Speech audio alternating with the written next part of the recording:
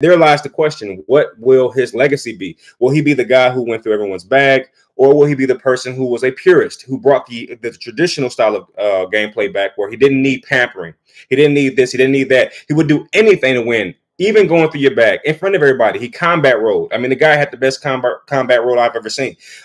He won the what was it called? He went through whatever it took in order to get the hidden immunity idol, in which he planted a fake one. And I believe it was, who found the fake one? Someone remind me of that. I forget who found the fake immunity idol.